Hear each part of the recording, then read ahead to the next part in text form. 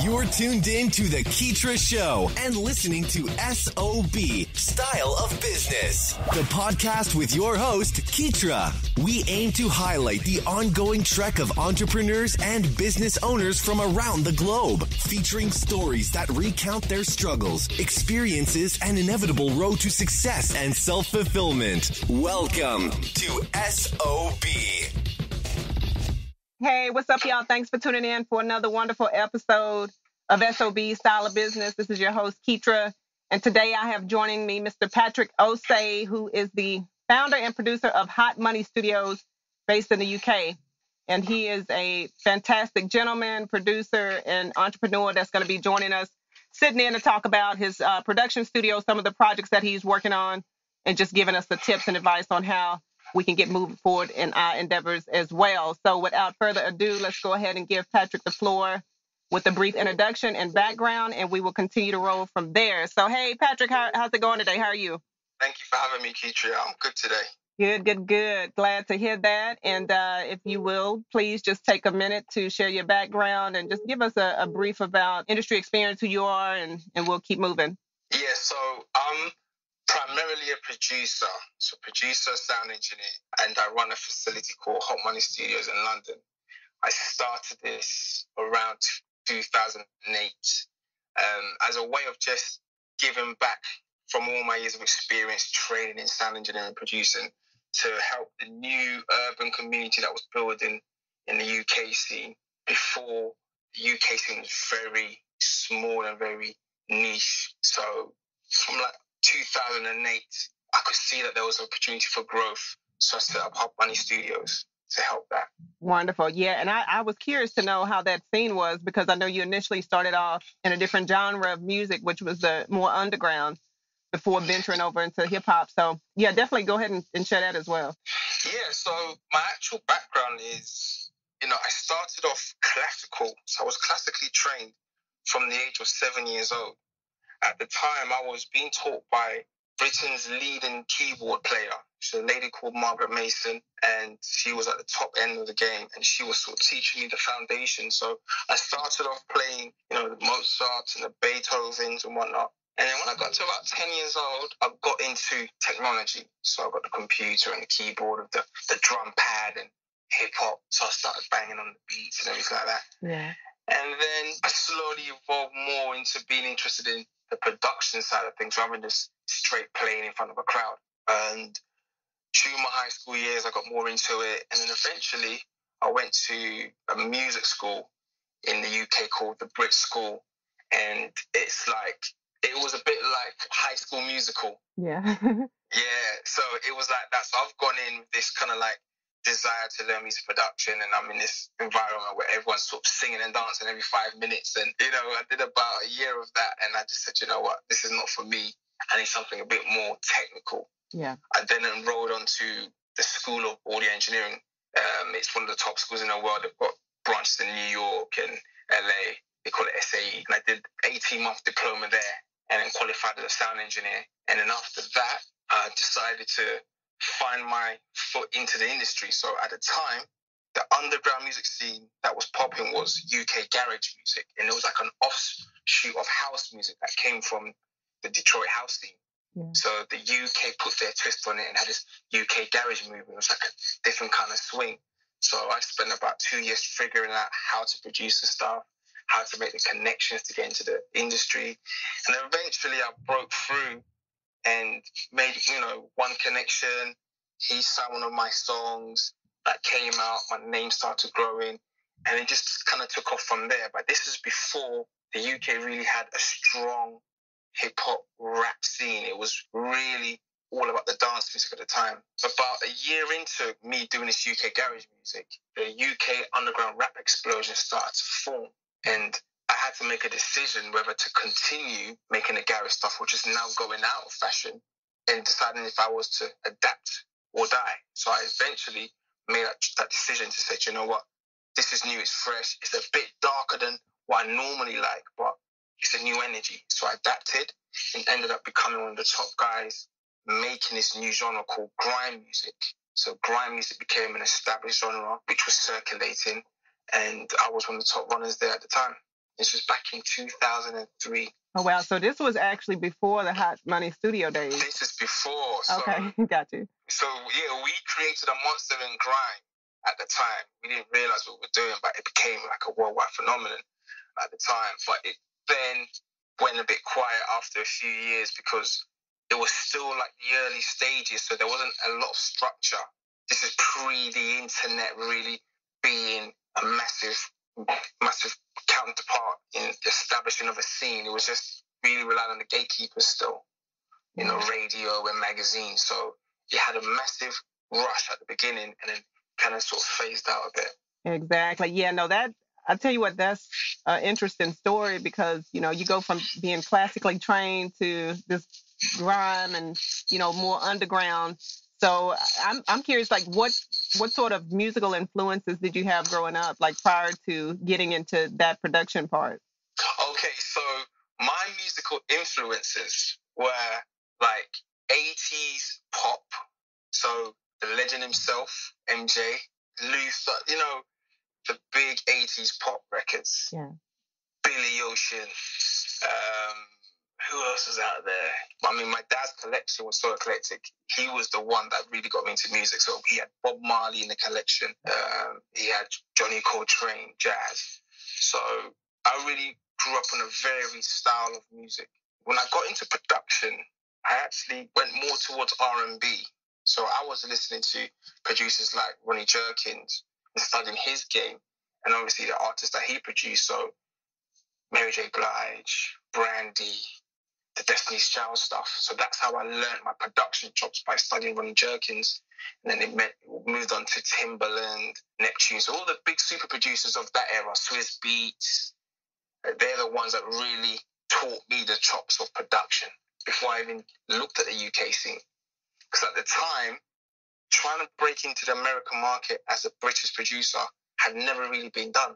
So it was, I was like in my late teens, early 20s. How do I leave this side of the pond to go to America and try and knock on some doors? It was right. Yeah. Yeah. So I said, let me take those skills that I've picked up and all those tricks from Rodney and Timbo and apply them to the UK scene, and that's what I was able to do.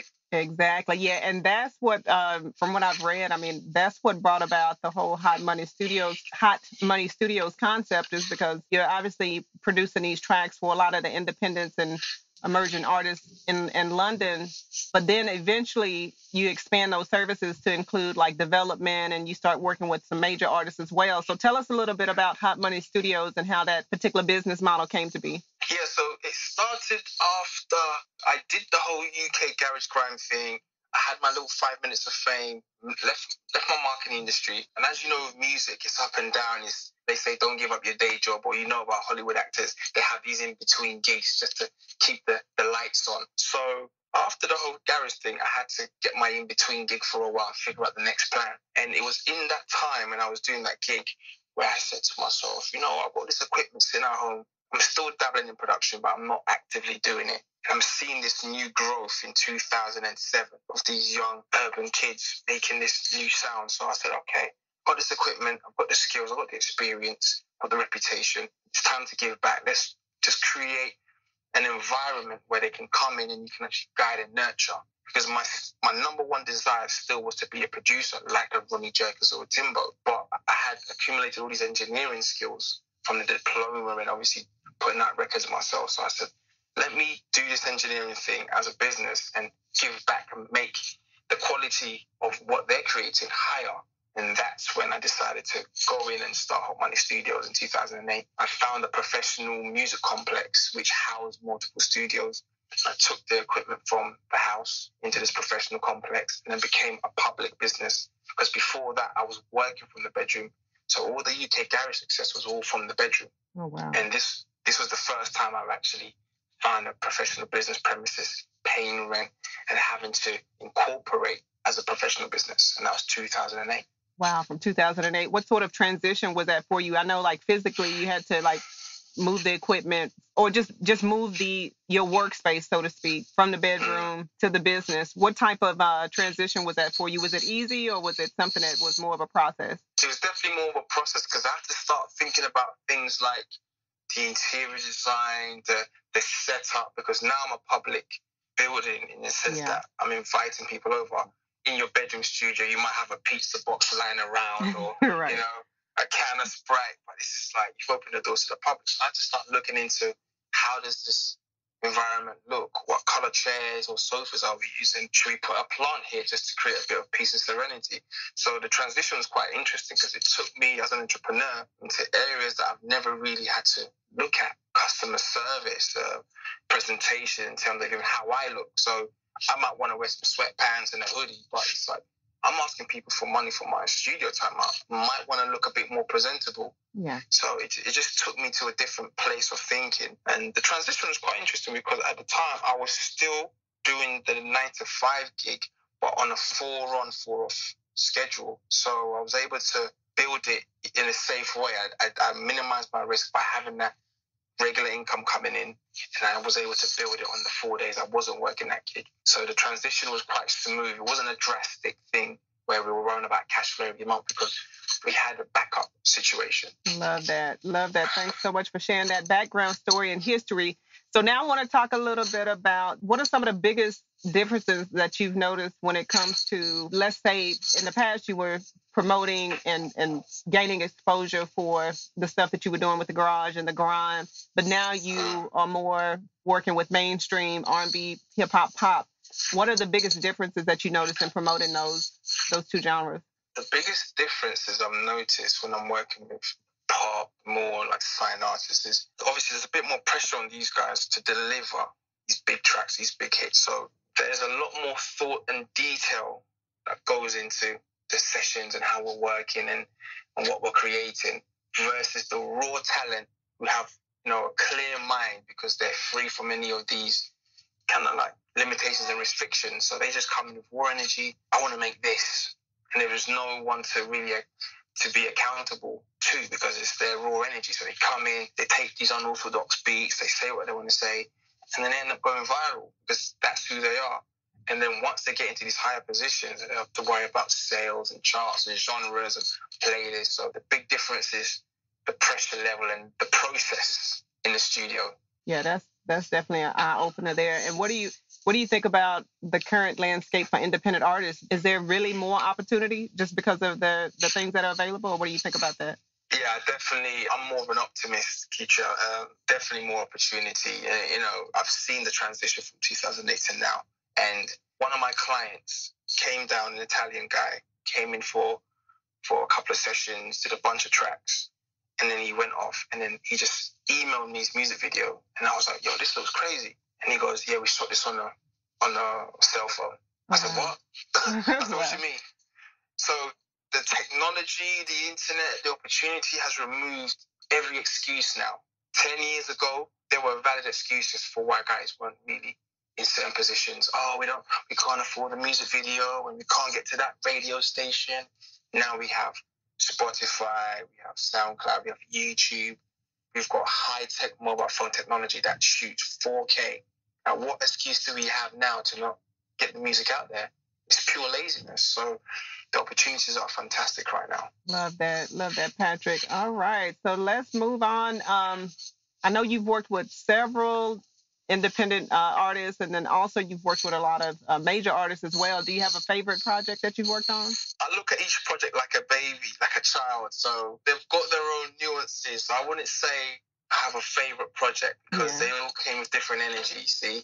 Yeah, they're, you know... you can't pick one. You know, they're different vibes. You know, when I'm in my pop zone, I have, you know, a liking towards that project, the way they work there. When I'm in my hip-hop zone, my bashment zone. So I just have a more diplomatic view of the whole thing. I like all the clients, all the projects equally. Love that. All right. So what is your favorite part of the production process? I know you also do the engineering aspect of it, but what, as far as production goes, what's your favorite part? So my favorite part is really the construction. I love the construction part. Just to look at a blank screen, Keetria, like you load up the software and it's like, wow, we have to make something that makes people move and feel. And we just do it sound at a time, block by block, figuring out how how the elements go together. It's a bit like a game of, remember that game Tetris? Oh, yeah. That used to be on the Nintendo. Yeah, it's a bit like that. So the construction part of the music production is the most, for me, the fascinating part, because like I said, you go in with a blank page, silence, and you walk away with something that can be an immortal part of society. It's quite incredible. Yeah, definitely. Definitely, I agree. And I guess with the production, I guess that's one hat that you wear. And then when it comes to the actual engineering and the artist development, like share with us a little bit about those services, because I know that you guys are based in London, but I know you work internationally. So you have the production hat, you're also a sound engineer, and you also offer artist development. So just share with us a little bit about those services. Yes, so my day-to-day services are engineering. So most of my clients do come to me for the engineering service. And then now and again, I have a few bigger clients who come to me for the full production. The engineering services involve really capturing best vocal and then putting that vocal onto a track that they may bring. 90% of the time, they may bring their own track. They've got their own beat makers. They find beats online. So my day-to-day is actually recording vocals and making a vocal shine on whatever track they supply. Now and again, I get a gig where they say, we want you to create a track from scratch. So what was happening, Keetria, was I had all these talented guys come in, they come with their track, make the vocals sound amazing. Then I stay in touch. I say, let me know when you release it. They release the track, amazing songs, 10 views on YouTube, 100 streams, like no traction, no momentum. And it was kind of concerning because I'm like, these guys are invested in studio time, they're creating these songs and they're not really getting anywhere. And I realized what they lacked is an asset I actually had, and I had it from the development of my business as an entrepreneur, because if I didn't market my studio, Keetria, I would not be in business. Yeah, true. And that was something I realized that a lot of creatives struggled with, because it wasn't a natural part of their skill set. And I myself wasn't a natural entrepreneur. I was naturally a creative first, transition into entrepreneurship. So I did read a lot of marketing books and studied a lot of branding books from guys like Richard Branson, Seth Godin, to get an idea of how to think as a marketer. So I thought to myself, why don't I use that information and help these guys, give them that push? And that's when the development program started, where I started pushing their YouTube and their Spotify and, linking them up with video directors and hooking up with bloggers and stuff like that. And I realized that it's about the full conveyor belt rather than being just one part of the supply chain and just waving them by. See you later. Hopefully it goes well. Right. You take more control of that and actually give them that information and that push to get to the next level. Right. Yeah, I love that. That can make all the difference, because you can, like you said, you can have all the talent, but unless you're actually putting it out there so that people can see it and where it can gain visibility, it might be a little bit pointless if you don't. You have to have that promotion. So you just mentioned marketing. You just talked about the importance of that. When it comes to promotion of a record, you have artists that, they finish recording. What should be the first step? You have the finished product. What would be a first step? So for me, the first step would be, usually I try and get in before the actual music is created, because a lot of the times they're making products without actually identifying an audience. So sometimes it's a little bit harder to figure out a first step when the product's not even right. So I try and make the first step the right product, because once you've got the right product, everything can, fall into place. So the first step I actually take is to talk to them about their music before we record and find out what are your goals, what are you trying to achieve. And in that conversation, you can actually reveal some weaknesses in what they're doing. So they might say, we want to make songs that sound like the 90s, but we are in 2019. So where's your audience? Because, I don't care. That's what I want to make. So already we have an issue. So then they have to think about, okay, what are we trying to do here? Is this a hobby? If it's a hobby, that's fine. You can make songs from the 70s. It's a hobby, you've got realistic expectation. The first step is really figuring out what you're trying to say as an artist. And once you know that, then you can make that music, and then we can then help you find that audience. And so exactly, Keetria. So the step after that will be, where would your audience be? And then using the social media platforms to target that audience. Interesting. Love that. Yeah. And I was going to add to that as well. Like, there's a lot of ways that, you can gain exposure without spending a lot of money. So as an independent artist, do you have, or when you work with independent artists, do you have maybe one or two resources that you could share with us in order to gain promotion or to get the word out there about a project? Like, are there a couple of tips you could offer? Yeah, so I'm into paid promotion. So I feel like Facebook and Instagram provide great opportunity for independent artists because they don't have any cap on their budgets that you could apply promo. And so I definitely do agree with the philosophy that you have to pay to get seen, because these guys have built a platform for free. They've never charged us to use Instagram. They've never charged us to use Facebook. And all they ask is for fee just to get seen by the audience. And when I have independent artists complain about that, I ask, this is a business. Do you realize that you're an entrepreneur as an artist? Right. And, you have to start viewing it like that, It's true. Yeah, they come in with like a cheapskate attitude. It's like, well, why should I pay Facebook or Instagram to promote my music? Well, this is a business. It's like putting up a billboard. Hi, my music is out. Exactly. Yeah. Yeah. So that's the resource that I use. I use Facebook promotion. I use Instagram promotion, and also just reaching out to people on an individual level. DMs. You can DM people and then ask them about who they are, and just be a giver first. I'm a fan of Gary Vee and his jab, jab, jab theory. Just talk to people. Like, music is about experiences and shared experiences. So rather than just go in and promote, just be a pusher of content, just find out what people are going through and have conversations. Just be human. That is an excellent resource, and should probably, like you said, be the first step is to give. So we definitely thank you for sharing that. And before we wrap up, Patrick, okay, so this is one that you probably already know what I'm talking about. This is before we close out. Okay, now you have those independent artists that they create all the music in the world. How important is performing? How important is it that they perform if they're looking to grow their fan bases? And also, too, with that, what's the good first step to be able to be in a position to perform? Performance is the last thing that you can't. Right now we've been able to game a lot of the corporations have been able to game a lot of the music, supply chain. So they've gone from vinyls to CDs to digital, and they've always found ways of making money. But the gaming of performance, where you can just get rid of the artist, they haven't been able to do that, because this whole music game is about connection. And the reason why performing is so important is because you can't fake that connection. Guys can watch concerts on YouTube, they can watch it on TV, but that connection, when you feel that presence in the room, that energy, is everything. And this is what I explain to my independent artists. We're in the connection business. So don't rely on the digital formats as everything. Your 10 million streams. People want to see you in person, want to connect with you. So they have to practice their performance game, find ways of getting out there and performing to the crowd, because people's opinions about you can change when they see you live. They could be at the bar and hear your voice and say, yo, what was that? This is after maybe them hearing you 10 times on Spotify. So the performance is everything, because it's the true, authentic human connection that you can never get away with or hide. Great. Good stuff. Patrick Osei, thank you so much for joining us. Before we close out, please let us know where we can find more about you, and also Hot Money Studios services online.